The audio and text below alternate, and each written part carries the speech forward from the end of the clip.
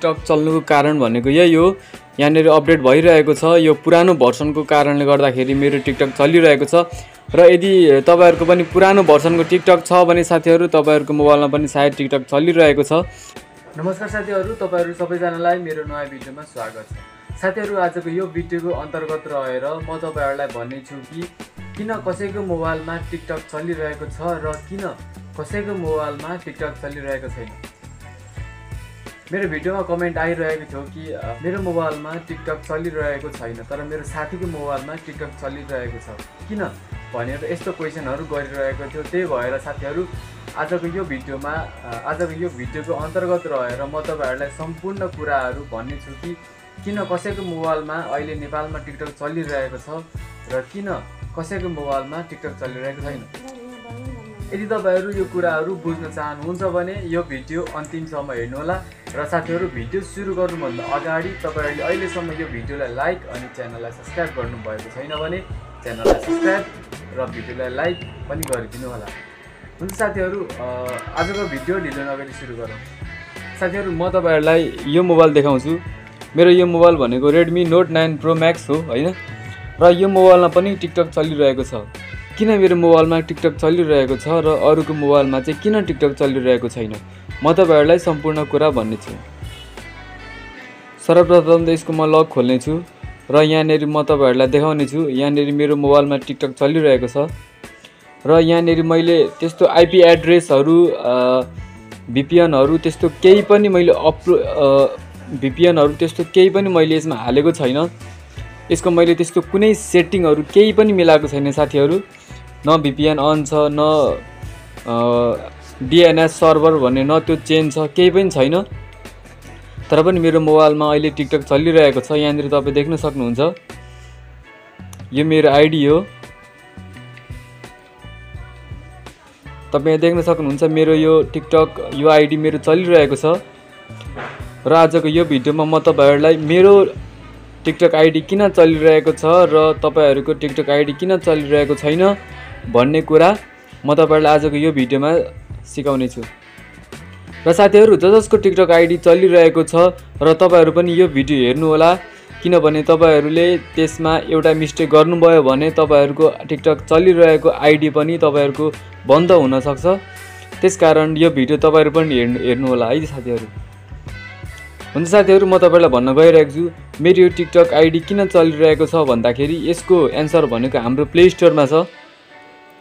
म तपाईलाई मेरो प्ले स्टोर ओपन गरेर देखाउने छु। प्ले स्टोर ओपन गरिसकेपछि तपाईहरुले सबै राम्रो तरिकाले बुझ्नु हुनेछ कि किन मेरो टिकटक चलिरहेको छ।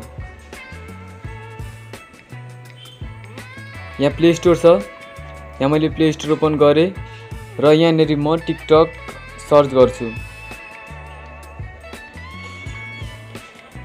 यहाँनेरि देख्न सक्नुहुन्छ साथीहरु, यहाँनेरि मेरो टिकटकमा अपडेट देखाइरहेको छ। यो मेरो पुरानो भर्सन भएको कारणले गर्दाखेरि साथीहरु मेरो टिकटक चलिरहेको छ।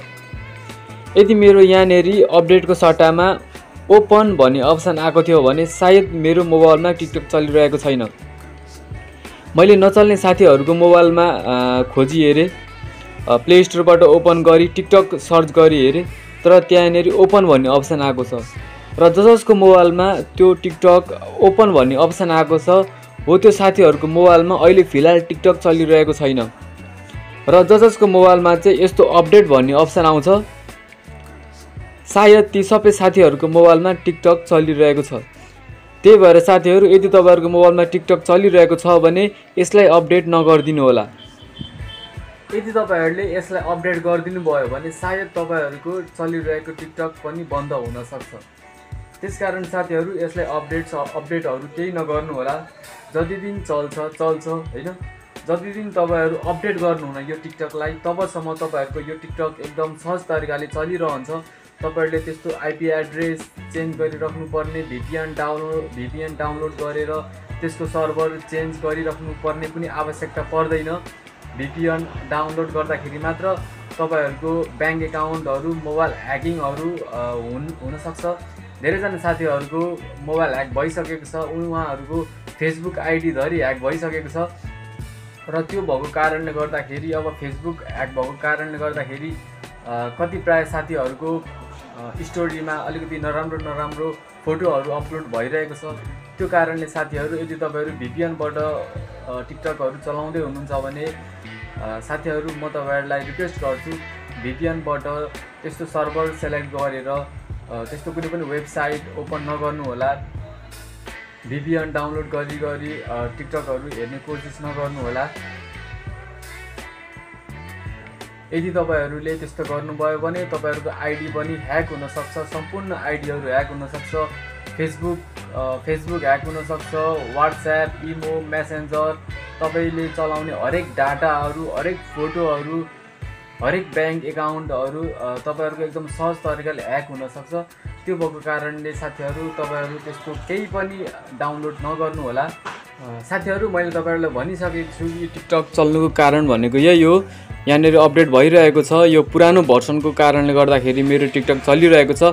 र यदि तपाईँहरूको पनि पुरानो भर्सनको टिकटक छ भने साथीहरू तपाईँहरूको मोबाइलमा पनि सायद टिकटक चलिरहेको छ। यसलाई भुलेर पनि अपडेट नगर्नु होला। हुन्छ साथीहरू, यो भिडियो तपाईँहरूलाई कस्तो लाग्यो कमेन्ट बक्समा कमेन्ट लेखिदिनु होला। यो भिडियोको अन्तर्गत रहेर तपाईँले केही नयाँ कुरा सिक्नुभयो भने भिडियोलाई लाइक गरी च्यानललाई सब्सक्राइब पनि गरिदिनु होला, किनभने म तपाईँहरूको लागि यस्तै महत्त्वपूर्ण भिडियोहरू निरन्तर रूपमा लिएर आइराख्नेछु। हुन्छ साथीहरू, आजको यो भिडियोमा म तपाईँहरूलाई यति सिकाउँदै बिदा माग्छु। हस्त, धन्यवाद।